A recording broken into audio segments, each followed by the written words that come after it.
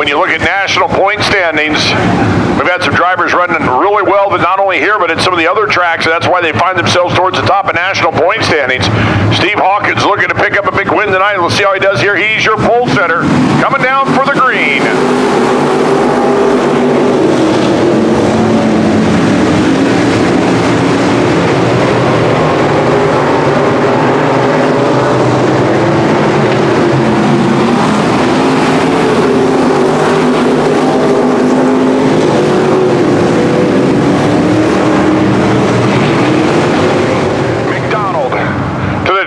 Ready to head back. Going green.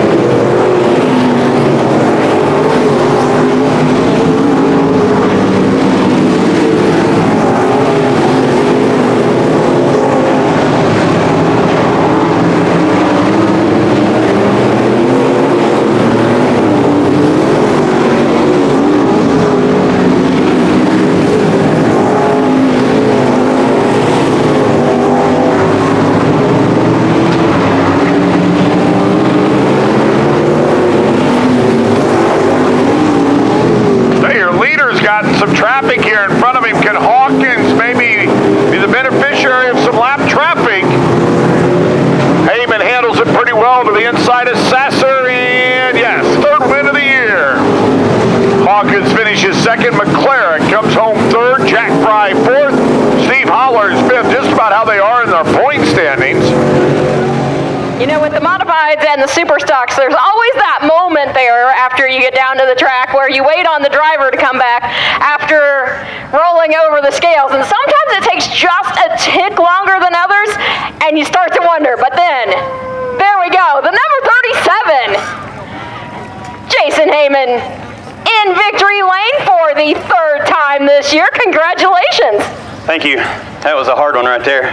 I screwed up big time and jumped a cushion, hoping I didn't wad the nose under, and I thought when I done it, I really screwed up bad. So I'm not sure how bad it is, but we got lucky and stand here. Steve put on a good race. So yeah, you're like, well, I guess it happens that way sometimes, right? So you're like, oh, that was not maybe my best race, but it was still a successful race. Well, when we got those lap cars, I knew it was gonna. I seen he kind of married himself to the bottom, and they was right in the middle. And I thought, well, I'm gonna try to thread the needle and go up top. And the first time I done it, I went in too hard, jumped a cushion, and like I said, I thought it was over from there. So, but we was gonna definitely try, I guarantee it. So was this one of those nights where you were really good and managed to bring it back, or were you just a little bit lucky? I don't know. Probably maybe a little lucky, maybe a little good. We changed a bunch of stuff this week, which we've not done in 2 years. We've not got off our basic program, and we're way off of it now. And I think we was better. So it's definitely these guys right here is the reason that we're standing here. Scott and Pranger and Loki. Scott works his butt off on this thing every single day except for Wednesday. So anybody wants a race car, get ready to work, because it is a full-time job. Ask him. I don't get to do much because he lets me take and spend time with my family, and I thank him so much for that. So, yeah. Yeah. So here we are tonight at the Josh Burt Memorial. You know, it's a night where, you know, we do celebrate that love of racing and the families that bring us here to the racetrack. So thank you for saying that about your crew and being able to spend time with your family. That means a lot to us here this evening. Yeah, I got the pleasure of racing Josh whenever he was in a super stock. We raced a little bit. Didn't know him well, but I do remember racing him, yeah. So is it easier, back to your comment that you made before, is it easier to get off what you call your basic racing program when you're being successful and you're like, you know, we're doing pretty good, we'll try and experiment a few things? Or is it easier to say, this isn't the kind of year we wanted now, and is it easier to try things when things aren't going your way? Well, I can tell you we're probably the happiest person to come here and run second or anywhere as far as that goes. I mean, second don't really make me mad. So I'm just as happy to run second as I am to win, because when you run second, you get money and you get to come back next week. And we're a very under-budgeted race team, and we do well with what we have. You certainly do. This is 3 on the season right here for you. So you're building quite the resume for yourself here this year. Well, thanks. And I could not do none of this without Jason Ayers Trucking. Tyler Kane, I've burned his phone up again this week. And he's the one that had us change all this stuff. So definitely made it better. So I can't forget Tyler. Bluebird Cafe. Hartley Trucking, JEH, Jan Tuttle, Travis Curtin Race Engines, and I cannot forget Peter Hall, Curtis, and Darla Kaiser. So I got to thank every one of those along with my guys over there.